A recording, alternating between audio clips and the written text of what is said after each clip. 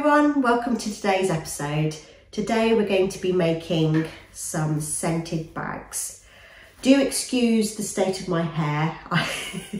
I would have much rather have got into my craft room and started crafting than actually worrying about my hair. It is lockdown, we are still living at home, and honestly I know you guys don't mind, so I'm okay with it as long as you are.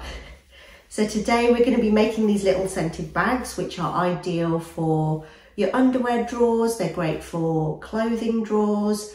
They're great to hang on your wardrobe doors. You know, even in the laundry cupboard, they're great. You know, you can make anything smell nice, can't you, with the right thing.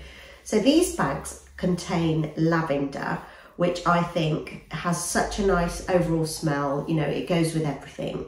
And it's not overpowering, but it does keep things smelling nice. But again, you can use whatever you prefer. So I think let's get started. I'm really excited for this. It's a nice quick make and it's not going to take up too much of your time. Let's get stuck in it. So the first thing we're going to look at is the actual fabrics, you know, because obviously you need some good quality fabrics. You know, same fabrics I used in my last video, the Riley Blake series. I can't remember the name of the series, but I will try and put it in the comments below. Lovely selection. You've got different floral prints here.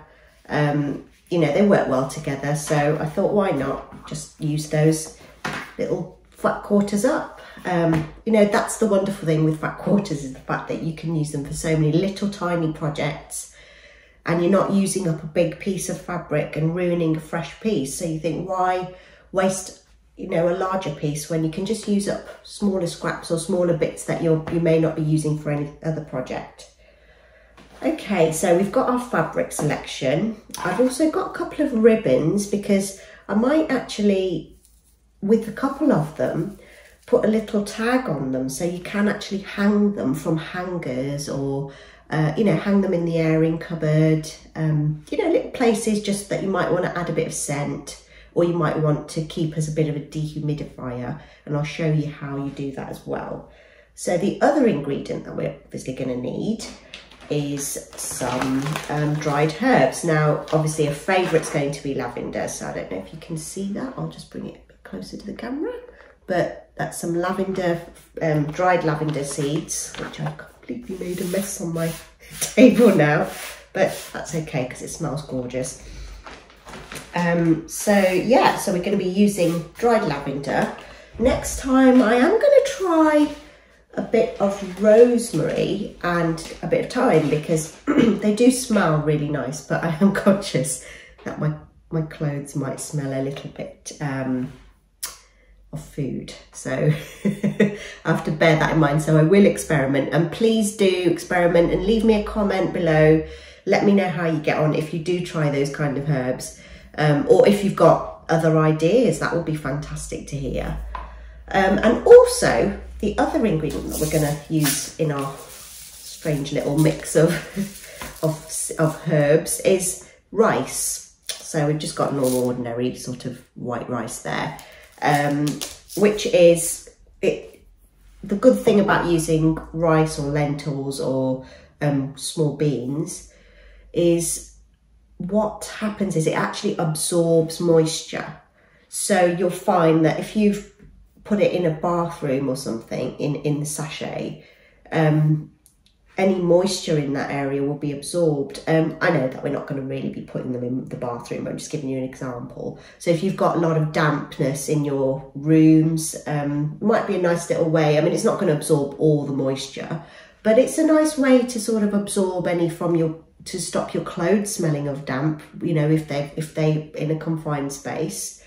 And also the other use I found, which is really great for the rice, is actually if you use essential oils. So if you were to put essential oils onto your rice, when you actually put it in the sachet, the rice will hold the essential oil scent for longer. And you just sort of give your little pack a little rub, and the essential oils are released every time you do that. Do bear in mind though, that the scent eventually does fade. So that's something you do need to bear in mind, because I do have to sort of every so often drop a few bits of my essential oil, a few drops onto the cloth, you know, the cloth packet, because it just refreshes the scent, but it does hold it for a little while, perhaps not as long as we'd like, but you know, this is a natural, you know, little pack. We're not going to be adding any chemicals or anything, so we do want to keep it as natural as possible. So the herbs are great because with lavender, we know that when you crack lavender, the scent's released and you can keep on going for a very long time. So that's why I do actually prefer to use the lavender over the essential oils, because the essential oils are great because you've got a variety of scents, but not so great when you want to, for the longevity of the actual product. Okay, that's enough of me chatting on. I think we should make a start. Okay, so the first thing we're going to do is cut the fabric. Good idea to iron your fabric first, but you know what, this time I'm just going to do it back to front, so I'm going to cut it first and then iron it. But I do suggest you just iron your fabric. I'm just being a bit lazy. Okay, so I've already cut a few out here, and I've gone with 22 centimetres by 8 centimetres. But you know, you can go for whatever size you want, whether you want a large or whether you want a smaller one. You know, just play around and come up with some different sizes. So I'm going to go again with the similar sort of size that I've gone for.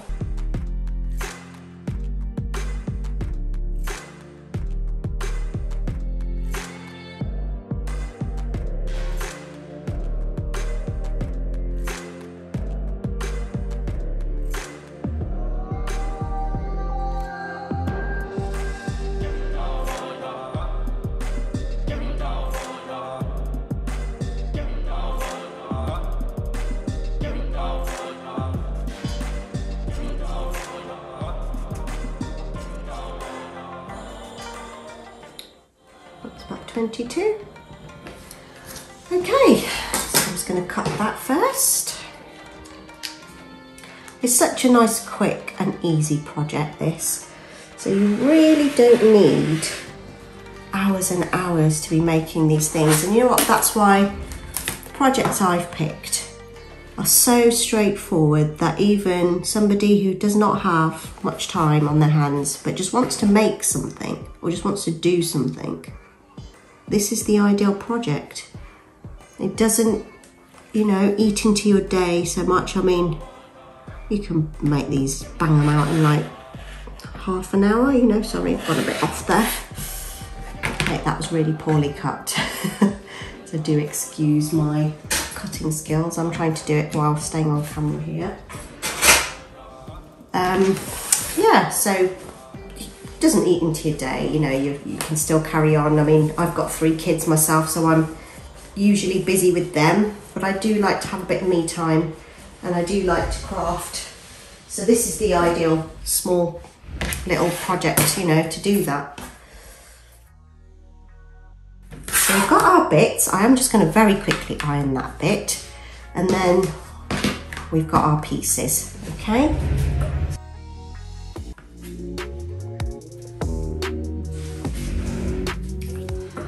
Okay, so I've ironed my little piece. I'm only gonna make one of those. I'm gonna do 2 of these and 2 of these. And it's so simple. Honestly, what we're going to do is actually fold and sew along each side. And it is so straightforward. That's all we're going to do to start with.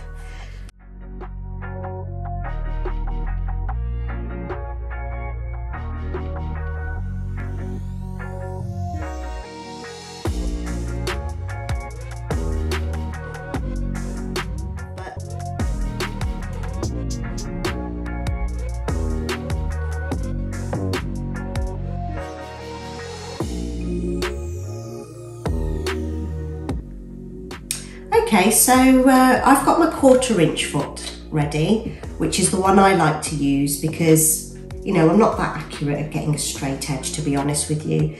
And you know what, it just makes life a bit simple for us really. So it's a great one to start if you do have one. I am going to adjust my needle because it needs to be, you know, in the centre. Right, so I'm going to start sewing and then I'll show you what I normally do to avoid wasting a lot of thread.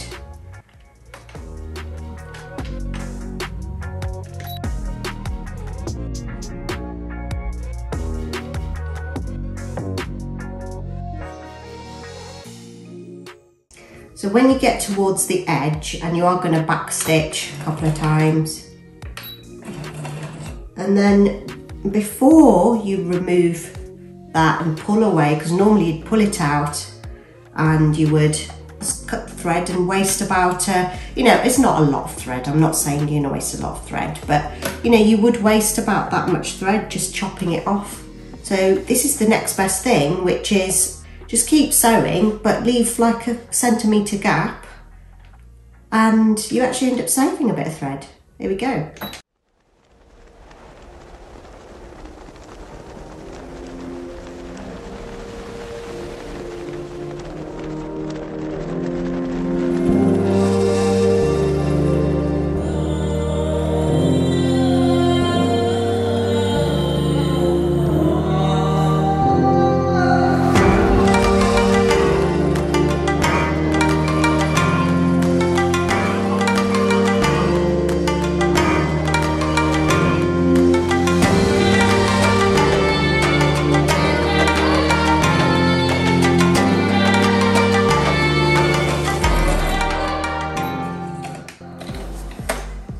Okay, now we've sewn them all together, so it's like a nice little little ribbon, like a little bunting.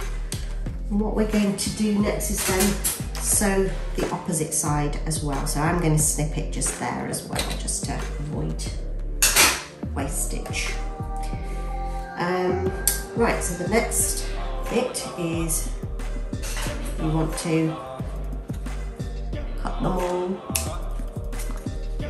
down the little gaps so they're all separated. Okay, I'll separate them all. Okay, and now we do the same thing again, but on the opposite side. I've got more than that. Right, here we go again.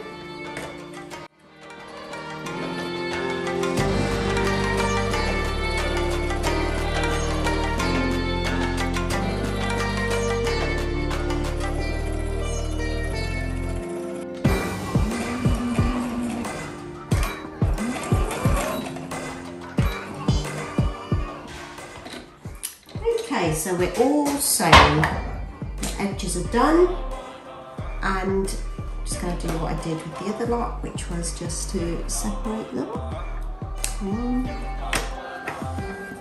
Excuse the little burns on my hands. I unfortunately was trying to get some food out of the oven one of the days, and I was being a bit silly, and I thought I'm not going to wear oven gloves. And served me right, really. Ended up burning myself because I was using I was using a dishcloth, and I ended up burning my hand, which is okay. I mean, it's healing now, but you know, silly things that we do, hey?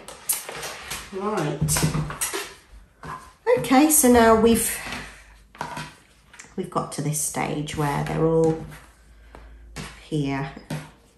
Like that. We've sewn the sides together, and now we need to move on to the next step.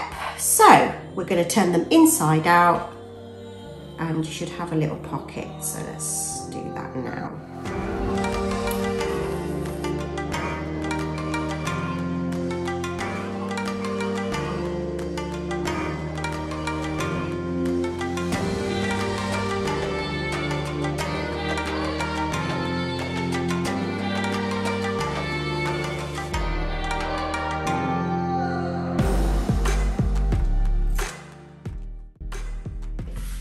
That's roughly, I mean, if you think of my hand size and then you put it next to it, so that's roughly the size.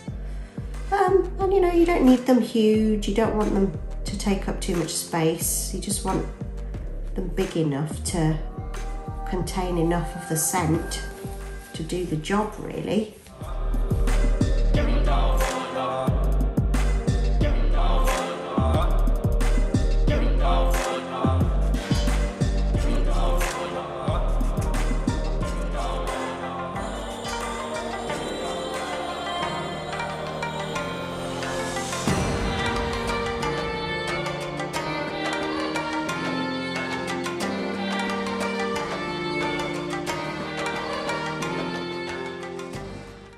It's nice that it's homemade. You could even personalise it, but by stitching their name in, you know, embroidering their names, or even just, here's an idea. So what you could do is stitch the name. I mean, you could embroider the name of the place where they're going to go, so you know which drawer they belong in. So maybe one for your socks, one for your panties, one for your bras, one for, you know, your towel rooms, or a couple for the towel room. Not the towel room, sorry, the towel cupboard. You know what I mean, the airing cupboard. But yeah, numerous uses for these little things. Okay, so now we've reached this stage, we're going to actually fill them. And ideal thing would be to use a spoon, but I am not going to go back inside the house now to go and get a spoon. So I'm going to brave it, and I'm going to try and get a bit of the rice without spilling it everything. Oh no, this is not going to work. Okay, give me a second. I'm going to have to go and get a spoon. Okay peeps, I found one of my old painting. I've used this spoon for acrylic paint, so it isn't any, it's not dirty, it is just paint, but it's dry and it's not about to come off, and I really could not be bothered to go back into the house because it's freezing out there. So I just decided to use this spoon. Let's see, yes, much better, so I won't be making as much mess. So really, a couple of spoonfuls. You want to put, I'm going to do it spoon by spoon in each one, but you just want to put a bit in each one, just to give it the oomph, you know, just to bulk it out, if you know what I mean.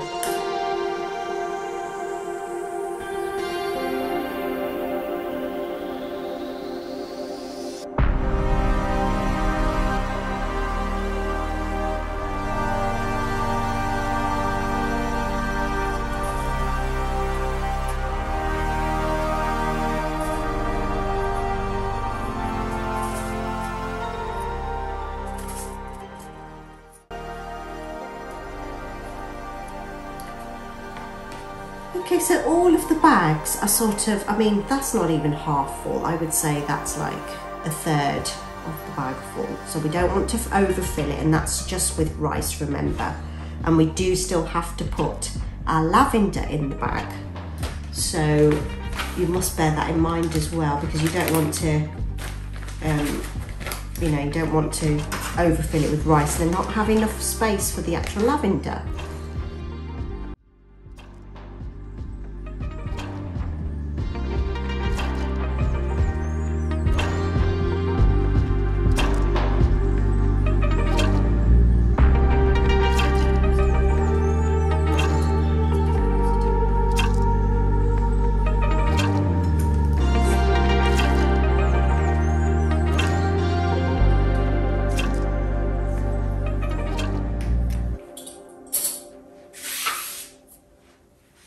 Okay, so we filled all of them now, and they've all got a nice amount of rice and lavender. I think I'll show you a bag which is a bit easier to look into, but it's all in there anyway. Right, so we're going to sew it this way so that the bag is almost like a tea bag. I mean, I think we all know the brand, but some tea bags have that triangular sort of shape. I just think it gives the substance a bit more room to sort of move about. But what I'm going to do is just fold it in so it's about a centimetre or so inwards.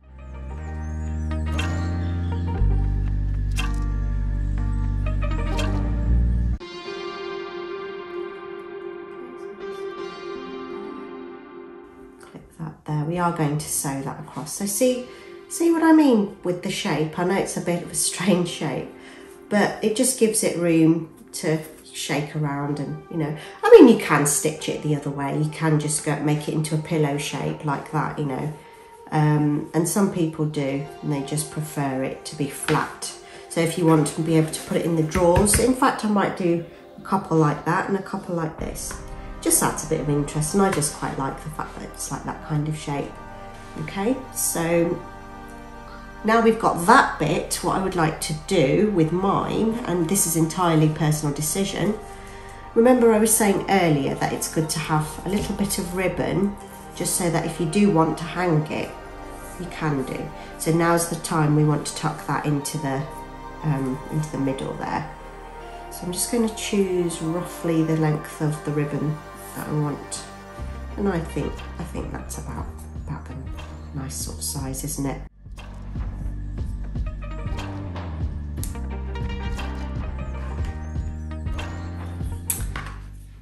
I'm just going to literally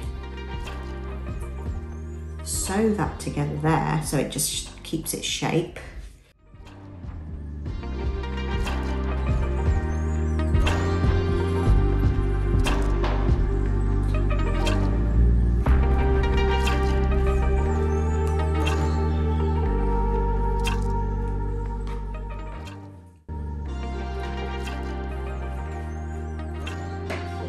Okay, so I've done my little ribbons. I'm only going to do 3 with ribbons, and the rest can have, you know, just flat, so they can just go in drawers. Okay, so I've sewn just a little bit on the end. I've sewn across twice just so it is secure. And then I'm going to tuck it into, just tuck it in a little bit further so you're not, you know, it doesn't pull out easily. And then you've got your little loop there. Okay, so I'm just going to pin that into position there, just so that it doesn't move about.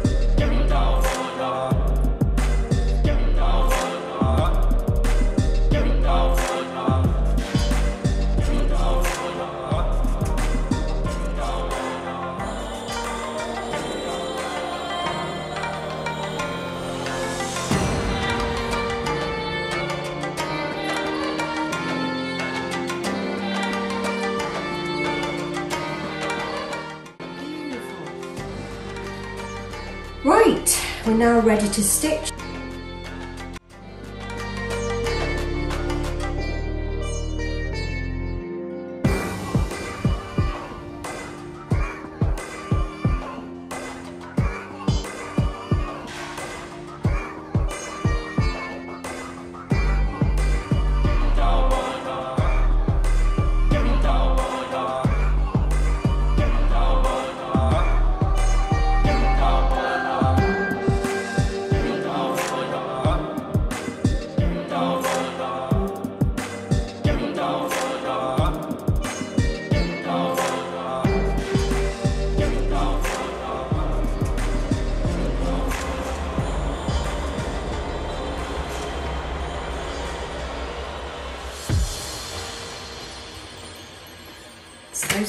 Those are the flat ones, the ones that will just go in the drawer.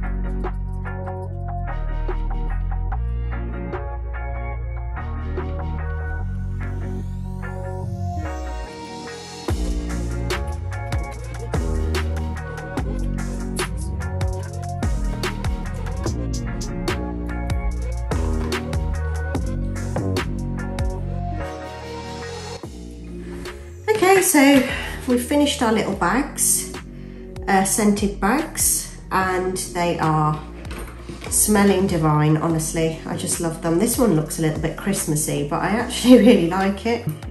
And I have made this one a little bit smaller because this one is quite full compared to the others, but I do like that sort of size. I think that's ideal for the underwear drawer.